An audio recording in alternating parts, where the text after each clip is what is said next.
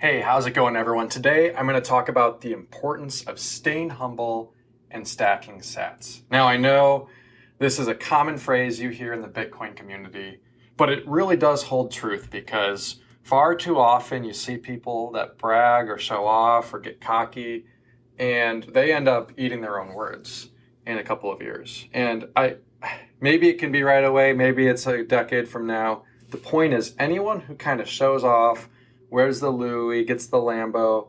I don't know what it is about the universe, but something ends up coming around. And I think when it comes to wealth, a lot of us may have heard the saying, wealth is hidden.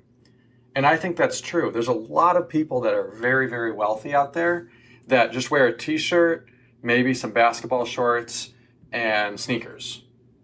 And I think there's this illusion that, oh, they need to be wearing Supreme or Louis or Gucci or Balenciaga or whatever.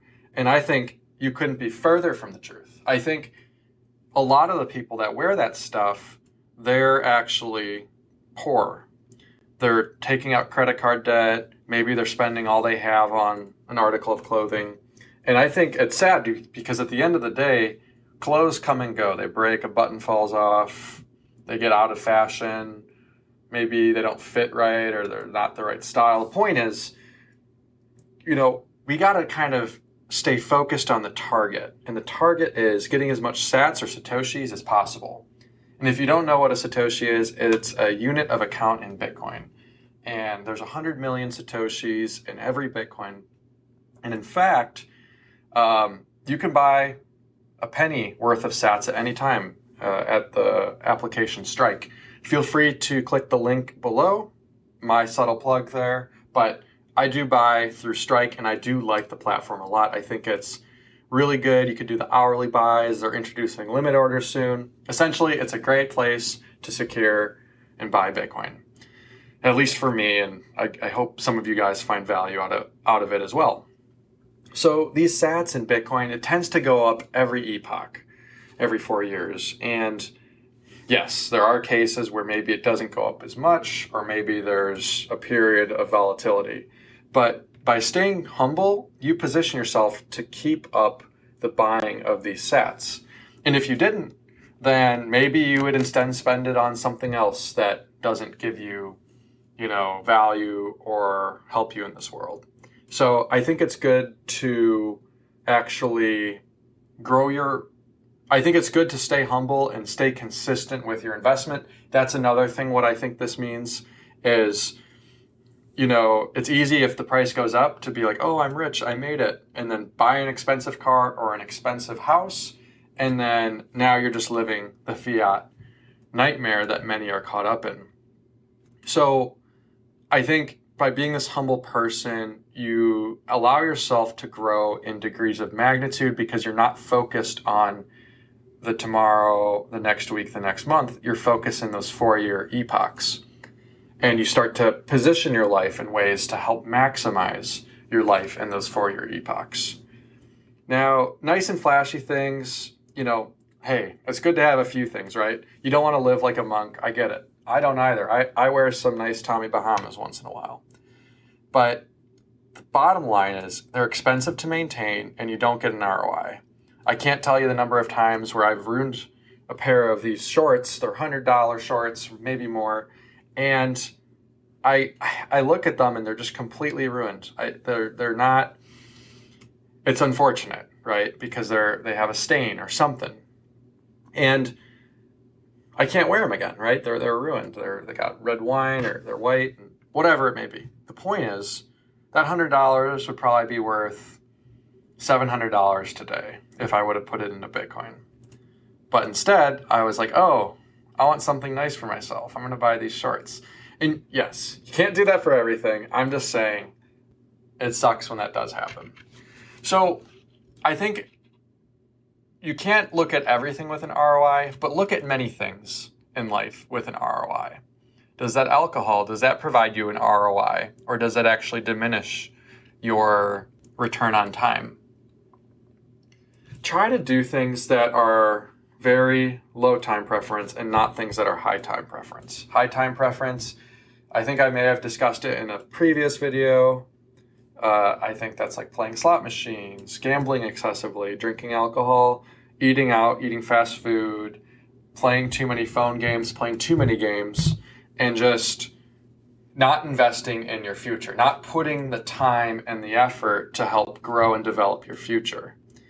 Those are things that are very high time preference. Low time preference is like reading books, maybe studying, planting seeds for tomorrow, kind of working out. I mean, I can go on and on. I don't want to get into that, but kind of staying humble, flying under the radar, and keep increasing your position in sats.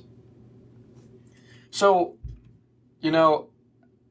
I'll tell you, sometimes when I run into money, it happens sometimes, not always. It's only happened a few times for me. But sometimes when I've ran into money, I get very excited.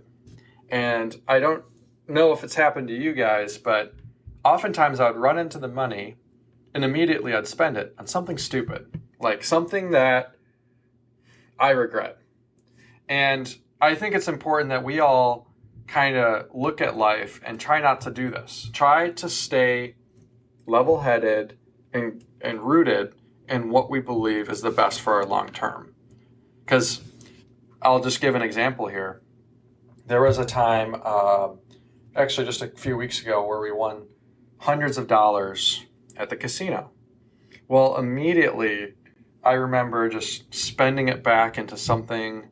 Maybe if I bought everyone drinks and I bought some people food, and then I tried to double it down.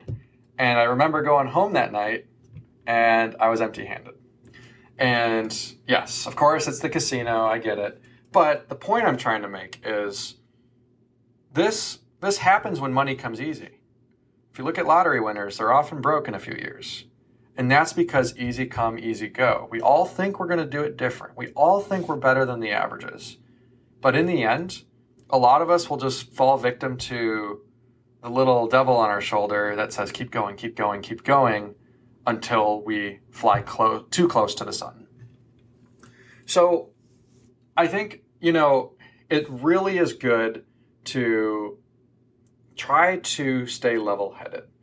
I also think by staying humble and stacking stats, we end up staying closer to our roots. We're closer to the person that we ultimately are. I don't know if you've heard the quote, money will exaggerate your personality already more than it already is. So if you're mean when you're poor, you're going to be super mean when you're rich. When you're nice when you're poor, you're going to be super nice when you're rich. It's kind of a catalyst, or it moves in degrees of magnitude more than you already are. And I do agree with that. I do think that money does make you more of what you already are. And that's why it's good to get closer to your roots and make sure that they're planted well. The last thing is being there for what is important. I think it's so easy nowadays to get caught up in all the noise of society. There's so much going on. I mean, you turn on the news and you hear this, that, the other, war breaking out, the elections, drama. You're hearing crazy things happen on laptops and islands and countries and kidnappings, and it's just overwhelming thinking about, right? But staying humble and stacking sats is about keeping your mind off of all that stuff and just staying focused on a simple thing. Do I have more sats tomorrow today than I did yesterday? Will I have more sats tomorrow than I do today? Hopefully the answer is yes.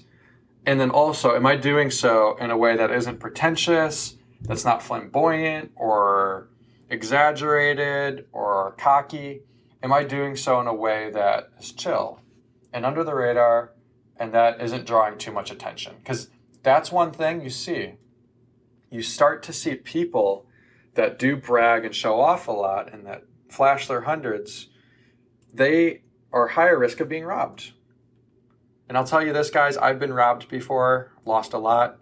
And I'll tell you, it's a big regret. And back then I was definitely more flashy And today I try to be very minimal. I try to not keep too much on myself at any time. And I try to just fly under the radar. So guys, I really hope you enjoyed this one. Please be sure to stay humble and stack sats. Always, always, always. Even if you have 10 more sats tomorrow than you do today, even if you're just slowly building, I think it's a good mindset and behavior to get into.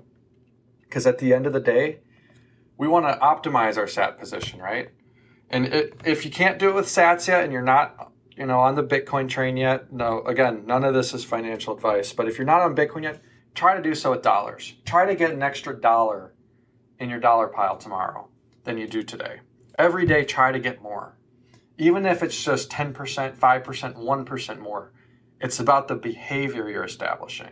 That is the most important thing you can do, is establish that behavior, because before you know it, it'll become second nature and you'll be doing it without even thinking about it. So anyways, guys, I hope you enjoyed this one. Stay humble out there, stack those sats, share this video, like it, comment, rate, subscribe, stream those sats. You mean the world to me, and I'll catch you in the next one.